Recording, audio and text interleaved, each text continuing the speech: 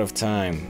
Actually, this song was an experiment. I was fooling around with some pedals and channels on the amp, playing some chords and arpeggios, then this lick came up and I started to groove with it.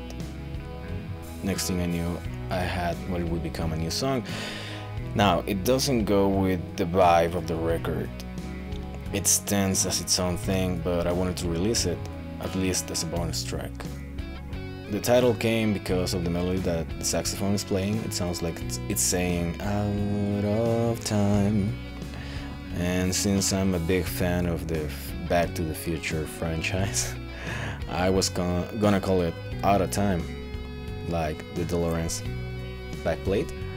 And yeah, so here we are. That's it. That's the story behind Out of Time. There you have it, and I think it's quite cool actually.